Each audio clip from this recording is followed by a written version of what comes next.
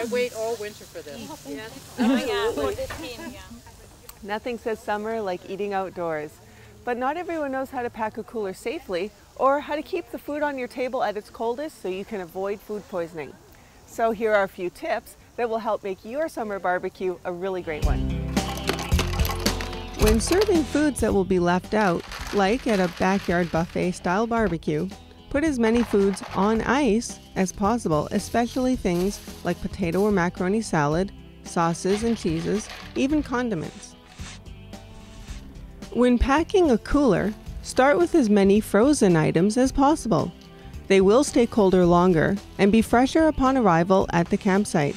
Foods in coolers are safer when ziplocked separately. It stops cross-contamination, plus it keeps food from getting soggy from melting ice. And remember to clean any surface that raw meat has touched with hot, soapy water. The bacteria from the meat can contaminate other foods, including the plate that the meat sits on. Using an umbrella can also help keep food out of the sun. If the plates or food develop condensation from the heat, the foods may be filling with bacteria and spoiling. It also helps to keep nets over the plates to keep flies and other bugs off the food.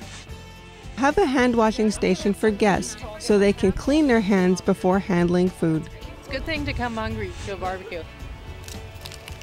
Having a barbecue and a picnic is a lot of fun, but food poisoning isn't. No. So do your part to keep your friends and family healthy and safe.